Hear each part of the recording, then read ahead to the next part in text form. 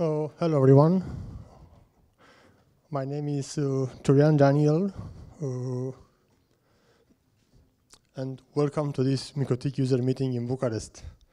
It's been 4 years since the last user meeting we had here in Bucharest, that MikroTik had here in Bucharest. It was in 2014, and now, after 4 years, we are here again. My presentation will be about MikroTik RouterOS IPSEC VPN, having the RADIUS client configured, and querying the Active Directory user account database using the network policy server role configured on the server. A few words about myself. I have more than 18 years experience in information technology. I've been working for Norton Networks as a beta tester since 2007 and, until 2010. I also acquired this Cisco CCNA certification in 2013. And since 2012, I'm directly involved in configuring and delivering MikroTik solutions to my customers. Currently, I'm certified for MTCRE, MTCWE, MTC-TCE, and IPv6E. In 2016, I have acquired the trainer certificate, number 364, and started Mikro Training SRL. Mikro Training delivers consultancy on a variety of topics, MikroTik topics, and also we are a certified trainer for the certifications that I've mentioned before.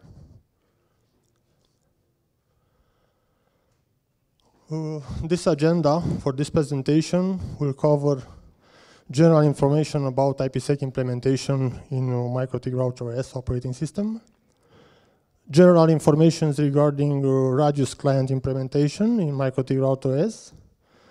We'll focus also on the configuration part on MikroTik IPSEC. We'll also deal with the specific IPSEC firewall settings. Then we will configure Microsoft Windows Server 2016 with the NPS role included. This will be considered that RouterOS is already configured for basic networking, and also the server, the Microsoft Windows Server 2016 is already having the Active Directory role configured, just for the sake of be able to discuss this in this window. We also configure the Shuswap VPN software for client road warriors, and also the Android mobile part, which will be, as for this presentation, cover the Android 5 version, but there is no big differences for the newer versions.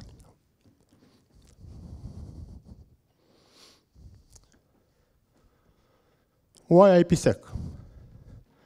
IPSEC is a security standard for transferring sensitive data over untrusted networks.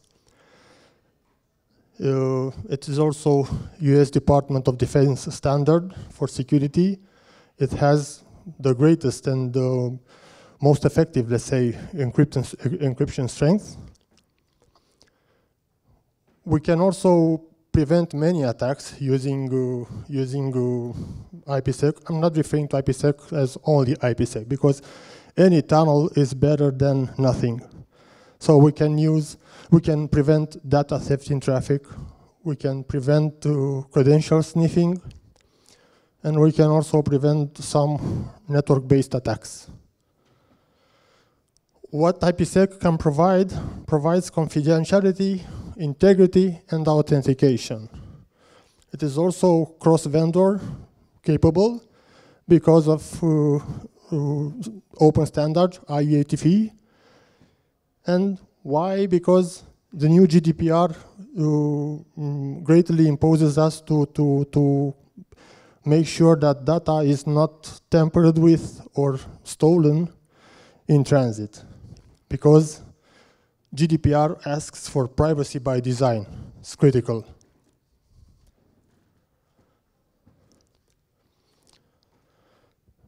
So IPSEC represents a set of protocols defined by Internet Engineering Task Force to provide secure transport means of sensitive data over untrusted networks. From point A to point B, I need to transfer a set of files, or I'm trying to access an unsecured authentication mode. So it is better if I can tunnel that traffic and encrypt that traffic along the path in order to minimize the impact of data theft or credential sniffing. Can be divided in 3 categories. So we have the Internet Key Exchange, which provides the authentication key material for the Internet Security Association in Key Management Protocol framework. Uses UDP 500. The second part would be authentication header, which is starting to decrease in popularity because it cannot provide encryption, usually provides authentication and integrity. And it's not, also it is not NAT compatible because it actually hashing the entire packet header plus payload. So after the NAT process, the NAT will change the source IP address, and that will render the authentication header as invalid, and the IPSEC tunnel will fail to establish. And then we have the security, the encapsulation security payload, which is RFC 4303 for the request from common documentation, which indeed provides confidentiality and authentication, but also provides integrity by encrypting the payload. But what is most important, it leaves the IP header intact, okay, for surviving through NAT. It leaves the IP header intact in NAT traversal configuration because of the IP protocol 50, which is a portless protocol. So again, cannot traverse NAT, but has a workaround. What we are doing, we are taking the UDP, we are taking the ESP, and we encapsulate it in a NAT traversal UDP for 4500 in order to be able to pass through the NAT process. Because NAT always takes a translation between the source address, destination address, port source, and destination, and the destination port. So we really need somehow, or some tool, or some technology in order to be able to track that IP in our connection tracking system. I will not go into deep discussions for IPSEC, because for IPSEC there are entire books written already. It's more than 20 years ago when the technology was developed. In fact, Windows 2000 had the IPSEC already embedded in server. It is combined by two main parts, 2 phases. This is how actually the tunnel gets established. So we have a phase 1, where key peers agree and settles on the key material in order to derive the keys for the security associations. And then we have the phase 2, the IPSEC, the Internet Security Association Key Management Protocol, which furthermore creates the tunnel between the peers using 1 or more security associations. That will be different, we will see at a later stage, that either unique or required can create one SA, one security association, or multiple security associations for each TCP stream. For the phase 1, we have our authentication method. We can set the Diffie-Hellman group.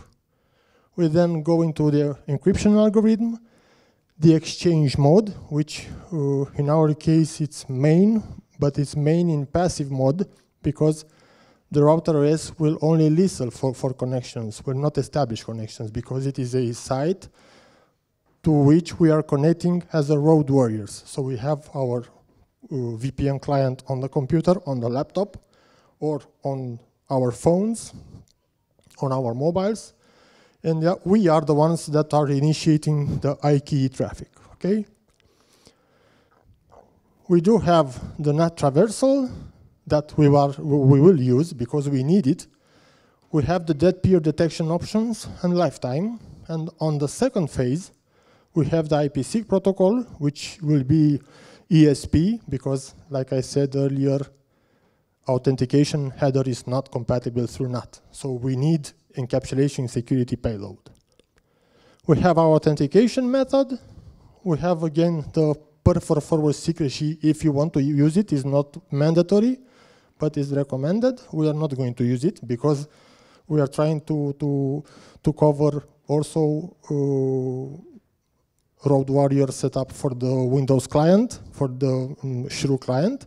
And we also want to cover the mobile part, which for the moment does not support forward secrecy. And we did have our lifetime settings for the phase 2. As a short note, also RouterOS supports IKE v2. There are some improvements in IKE v2 compared to IKE v1. We will see later about the modifications. So this is a small picture on how IPSEC actually works. In our scenario, it is a site-to-site. The scenario is particularly only to this specific slide, not our setup. We do have 2 routers. The tunnel will be established between those 2 routers, and on their local area networks, we have the clients. This is a site-to-site configuration tunnel. So it will work like this. Actually, host A wants to start some sending traffic towards the host B. This will be considered as interesting traffic because this traffic will start and generate the IKE process. So router A behind host A, behind router A will start sending interesting traffic to host B, which generates the start for the IKE phase 1. IKE phase 1 will negotiate between A and B routers. If the IKE phase 1 session is established, then IKE phase 2 will start generating traffic for the IPSEC, for the ISA KMP phase 2. And if phase 2 also negotiates successfully, we should have a security association successfully established between those 2 routers, and traffic will be passing through and encrypted between host A and host B, and the other way around. What is very important to mention is that IPSEC, it's direction-based. So we will have 2 essays, actually. One essay is for the direction for router A to router B, and the other security association will be in reverse direction, from router B to router A. This is our encapsulation security payload part, and the differences between the transport mode and the tunnel mode in encapsulation security payload. So actually, the transport mode covers only the payload and the ESP trailer, which in tunnel mode takes the initial IP header, payload, of course, and the ESP trailer. The difference is that tunnel mode can create tunnels for entire subnets, not only one particular host. You see, it actually adds a new IP header on top of the initial payload. This can be transported across routers. Some of the encryption techniques available in RouterOS IPSEC, we do have MD5, Message Digest 5, which is considered as obsolete on the authentication part. We do have SHA-1, which is somewhat obsolete. It's still valid because it gives great encryption straight. And of course, we do have the recommended mode of authentication for the SHA-2, 256 or 512 bit strength. For the encryption, we have the same as obsolete DES and 3DS, which are, I think they are stopped using it since, I don't know, a few years ago. Very few customers, they still have older encryption techniques, and most of the time is due to having older equipment in the network which cannot be decommissioned, or some cost-related motives, so it's difficult to replace them. Of course, we have AES 128, then 256-bit keys for the cipher block chaining. Also, we can enable blowfish encryption, two-fish encryption, and Camellia from 128-bit until 256-bit key. Blowfish, two-fish, and Camellia are not so popular for mainstream brands, but they bring also great encryption strength. Most of the time is either SHA-1 or SHA-1, SHA-2 with AES as encryption strength. A few words about IKE differences. For the IKE version 1, we can see that we have a greater impact, let's say, on the networking and the devices itself and the bandwidth available in order to establish the tunnel. So we do have 9 messages in main mode until the tunnel gets successfully established, compared to the IKE version 2, which can bring the tunnel up only in 4 messages. We do have 6 messages in aggressive mode as a workaround, but can pose some security risks, unfortunately. On the other hand, on IKE version 2, we have no exchange mode. It's only main mode, only default mode, because they wanted to have it a simpler version, a more functional version. Also, the peer part is enforced on the IKE version 1, but the IKE version 2 does not say anything about lifetimes. We can have different lifetimes between peers. On IKE v1, this is not possible. Also, we can delete the security association at any time by exchanging delete message payloads, but this is only valid for IKE v2. What we are also covering in our presentation, we do have RouterOS IPSEC with mode config and extended authentication, but this is generally vendor specific. There is no documentation on the IETF within IPSEC for IKE v1, but IKE v2 brings this improvement because it is actually embedded in protocol itself using extensible authentication protocol, EAP. So it is already standard, let's say. Usually remote access VPN with mode config and extended authentication brings some tweaks. We will see that about in the later slides. We do need to enable simple PAP for the moment, for example, password authentication protocol. And also we must make sure that the server, the Active Directory is configured, the machine is configured to store the passwords using reversible encryption. So this could pose some, let's say, minor security risks, but let's discuss that considering that is the server. Once you have access to that server and you can run sniffing software, then it has almost no security.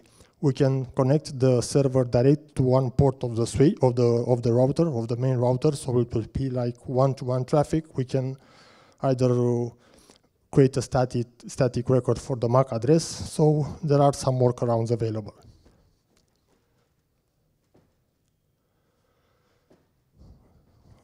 This is how it looks on the packet flow diagram in RouterOS. Because, for example, on encryption, we have the traffic that is entering in the pre-routing chain. It will go through the routing decision. It will go to the chain of forward. It will go to post-routing. Then we have the IPSEC policy algorithm, which asks, do I have an IPSEC policy? This traffic gets interested. Do I need to encrypt it? If yes, go to the encryption engine, encrypt the traffic, again, routing decision, output, because the traffic is destined for the destination network but is encrypted actually, goes again to the post-routing, again to IPSEC policy. IPSEC policy is already applied, so it will go to outside. When the traffic is returning to the router and needs decryption, it will enter the same in the pre-routing engine, in the pre-routing chain. It will go to routing decision. We will see that first there are some IKE messages because we need to initiate the tunnel establishment. It will go to input because this is router destined traffic. Even actually it's host destined, but destination is only after decryption. Okay, we are applying the IPSEC policy. We are going back to IPSEC decryption engine, the different ones for the IPSEC encryption engine. We will decrypt the messages. We will reach the pre-routing chain again, go into routing decision, and then we can go to forward after the messages were successfully decrypted and security association was successfully established. Then it goes to post-routing, then to IPSEC policy. We don't have IPSEC policy because we already have it, but for the decryption part, it will go to the host again. So in this part, we are encrypting the traffic. In the other part, we are decrypting the traffic based on the provided diagrams. By the way, thanks to MikroTik, because those two diagrams are directly from their manual page. It's very nice because they were also numbered, and this huge improvement compared to the older traffic diagrams for the packet flow in RouterOS.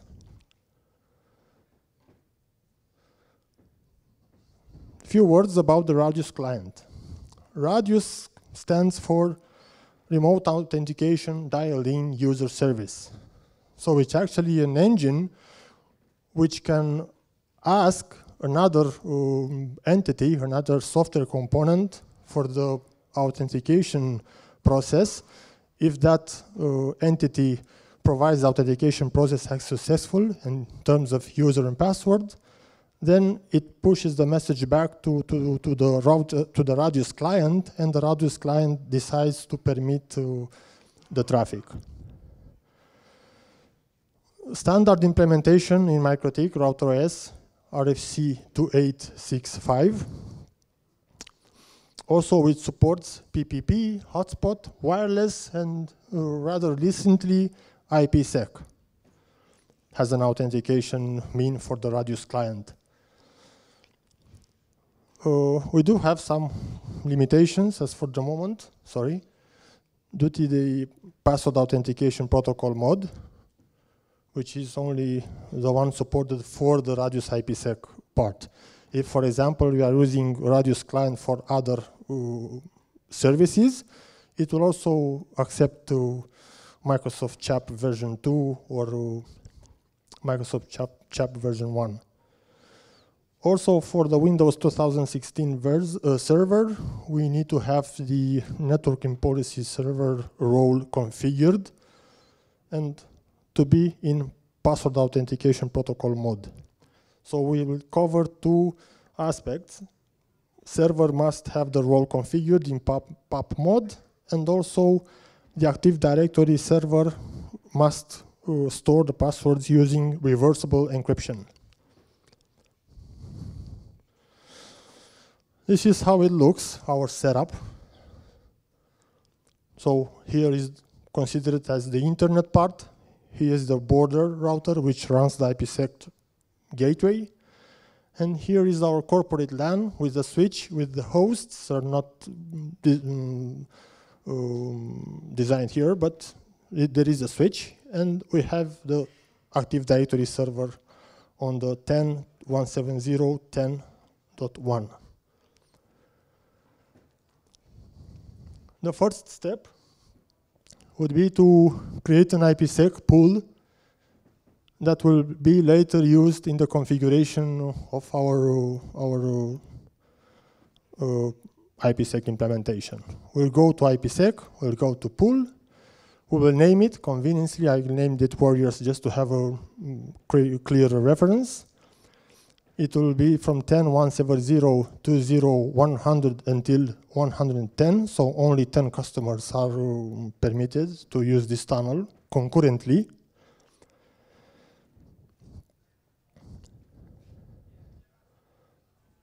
On step 2, we need to configure the road warrior group that will later be used in the policy template.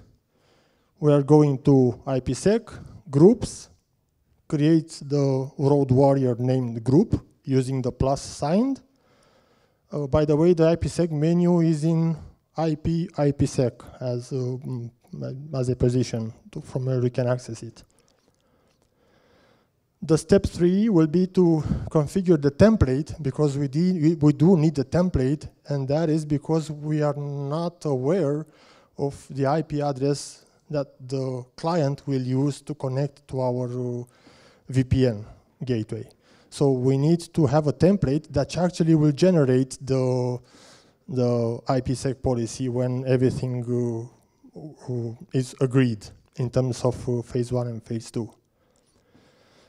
Okay, so we are putting the source address here, destination address here. We are creating as a template using the group that we have created earlier.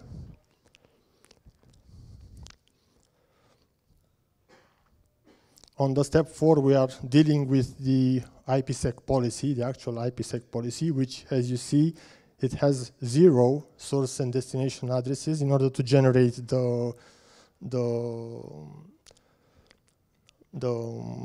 traffic. We'll go for the proposals.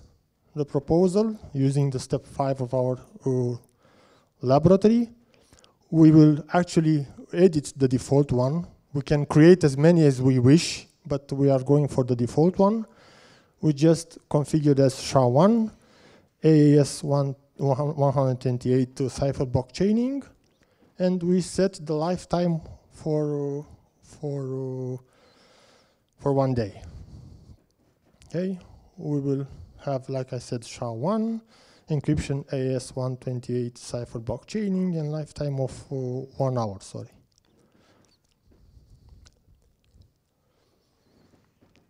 Next will be the step 6 of our presentation. The same for peer profiles. This time we will edit the default one, not to create another one. We can do that if we have different setup for the different IPSEC tunnels. We will specify the hash algorithm as SHA-1. We will go for the encryption algorithm as the same AES 128. We'll go for the Diffie-Hellman group of modulo P 1024, which is actually the Diffie-Hellman group 2 from the standard documentation. Other brands are referring to Diffie-Hellman groups. MikroTik prefers to have the actual bit number. We will check the lifetime of 1 day for the phase 1 encryption settings. We'll make sure that disable the dead peer detection because we are not using it. And on the next slide, we can see that the peer general The same source address is default address. We keep the profile that we have created earlier, pre-shared key with XAuth, extended authentication, exchange mode main, and passive. We have our secret here, our pre-shared key that we will later use. Okay. IPSEC road warrior, the same for the peers. Port strict, this is the mode configuration we have created. In the next slide, here, IPSEC road warrior as a responder mode. This is the split include. Actually, this is a destination that we need to reach through the tunnel. So it's 10.170.10.0. Here we have the check mark on the users for the extended authentication.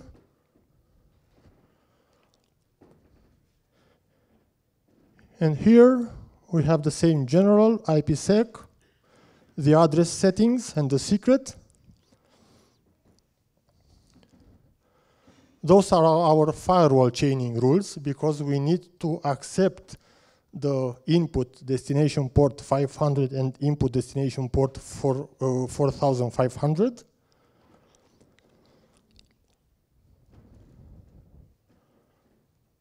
And then for the Windows Server part, we need to configure the add roles and features using the Server Manager. We are opening from Manage, Add Role and Features. We are accepting the role-based and feature-based installation configuration mode. We are selecting the server, actually our domain server. We'll go for the network policy and access services. We check that mark and we go to next. This is the same next because we are not adding features, we are adding roles.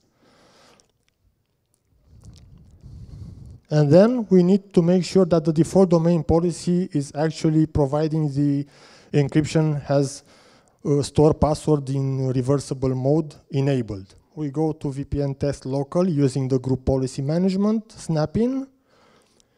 We go to linked grouped policy objects, edit the default domain policy, and on Windows settings, security settings, authentication policies, password policy, we see here the store password using reversible as encryption, and as enabled.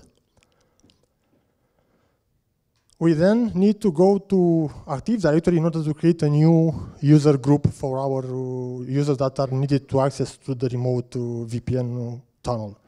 So we go to Active Directory, we click on New under the user's container, New Group. We will name the group as VPN users for our later references. We keep the security as global, the group scope as global, and the security type, the group type as security.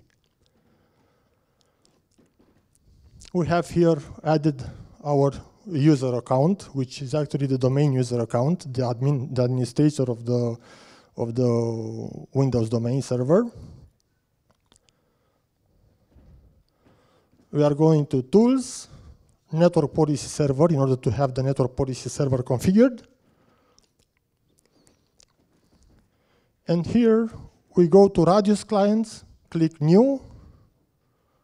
We need to make sure that the address of the IP server is actually the address of the internal network of the MikroTik router. Okay, we will place the secret. This shared secret, which will be exactly as the one we have to configure on the MikroTik on the Radius client page.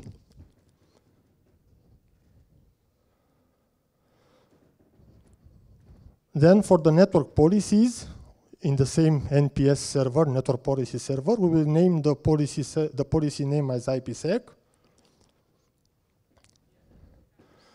We will go for VPN users as a selected group in order to be able to remotely connect to the VPN machines. So using the groups, we will then add the group, select for the group in step 3, And in step 4, we will select the group that we have created earlier, VPN users. It should be with access granted, and like I said, the extension, the password authentication protocol must be enabled, unencrypted password.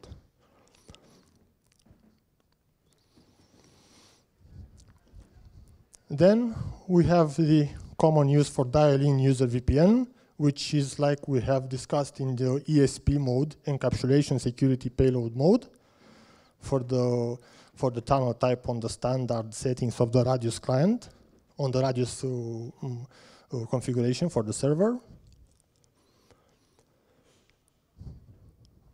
If we agree with the settings, so policy user groups, our conditions with password authentication protocol, with grant, access, and ESP for the tunnel mode. We also need to make sure that the connection request is enabled in order to have the authentication process to actually happen on this Active Directory server. And we need to make sure as well that network policy server is successfully registered in the Active Directory. Then we can continue for the Shrusoft VPN software client part. Actually, this is a very good free software. If you are installing it in standard edition, you can go for the professional edition, but it requires a license. So we will go for the standard edition. There's only a few differences that they can permit to authentication through the Active Directory integrated means. But it's again vendor dependent. So here we need to on the general tab, we need to add a profile, point the profile to the actual server where our MikroTik router, using the local host as an adapter mode, any virtual adapter that has an IP address assigned. For the client part, we will select the NAT traversal mode in order to be able to pass through the NAT engine. We'll keep the key fragmentation as disabled. On the authentication tab, we'll have 3 sub-tabs for the local identity, for the remote identity, and for the credentials for the mutual pre-shared key with XOUT, using the pre-shared key from the MikroTik IPSEC settings. Okay, careful that this should also match to our step 7 from the RouterOS configuration part regarding IPSEC settings. On the phase 1, we have the phase 1 settings, which like we have shown in the phase 1 configuration from MikroTik. We need the exchange mode as main. We keep the diffig element as group 2 because we have mode 1024 bits. We keep the cipher algorithm that's AES with 128 and having the hash algorithm as SHA-1. For the phase 2, we will have the same ESP AES with 108 bits with hash algorithm as SHA-1.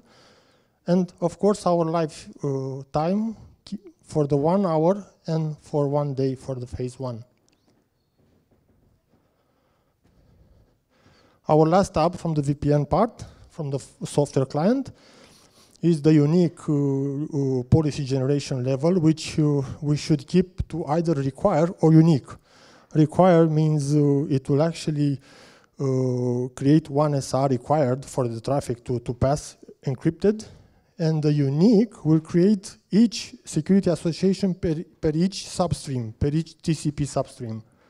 So if you have 3 or 4 traffic types that are passing through the tunnel, it will actually create multiple ones using the unique policy generation level. Our last but not least is the mobile VPN client, which is included in Android. This was for the version 5. So we only go to settings, on more. We need to access the VPN button. We will name it for our later references. We will keep the type as IPSEC extended authentication with pre-shared key. Point to the actual IP address of our server, of our MikroTik router. And of course, we need the IPSEC pre-shared key. This is our setup, like on earlier, when we have seen it. So traffic will go from the client toward the server. The server will ask the Windows 2016 server for the NPS role authentication. In case user and password are correct and the same is valid also for the IPSEC pre-shared key, it will actually give the client successful authentication mean and will generate the encryption traffic and create the tunnel. Thank you. Any questions, please?